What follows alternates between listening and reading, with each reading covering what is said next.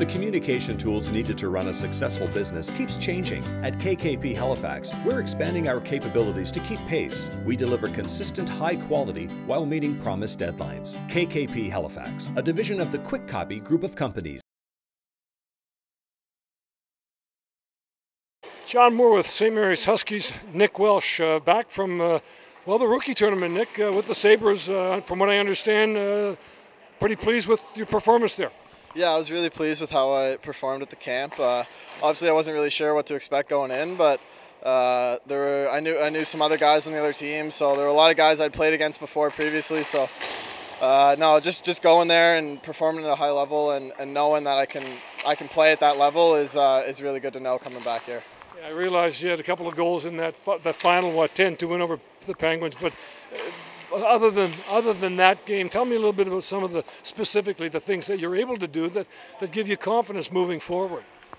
Just controlling the puck, obviously everything goes at a faster speed at that level, but no, just being poised with the puck and not rushing plays and trying to force things, taking my time and just sticking to my game, what I do best, and just being able to do that at that level was really cool. What did they tell you as you left?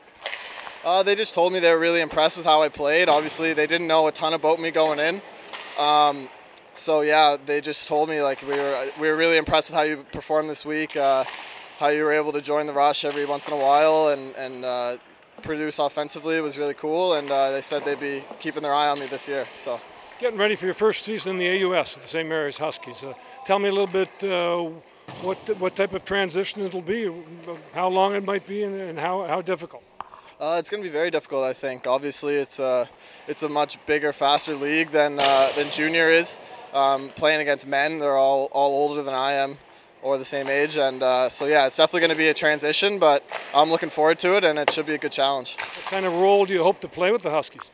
The same in junior. I like to do a bit of everything. Two-way D-man. I like to jump up in the rush, produce offensively as much as I can, play on the power play. And, obviously take care of my own end as well. So, yeah, I'm looking to do that. Obviously, long-term, you'd like to play pro. That's where you'd like to go. How do you approach this season to season? Just the same way as others, just really training hard all summer, getting ready for the season here, which starts soon. Obviously, pro is the end goal, but, this is a really good league, and I'm looking forward to this year.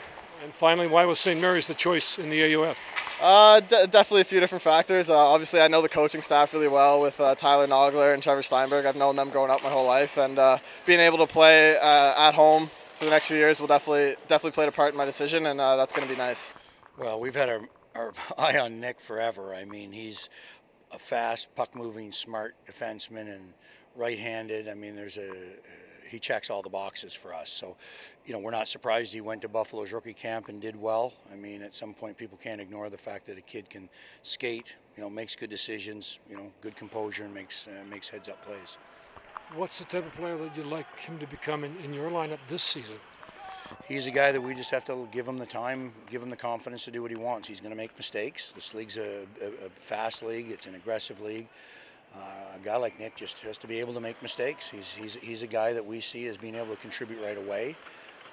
And if he's able to go out and use his mind and creativity and so forth, I think he's going to get better every year, and he's going to really enjoy it, and we'll enjoy it. With time, do you believe Nick Welsh is perhaps going to have that pro opportunity? Nick will play pro after he's done university or at some point in his life if he wants to. At what level will depend on how he develops, but he's trending right now. I think you saw the draft this year. 5'10" defensemen that can skate and make good decisions. Nobody's afraid of those guys anymore.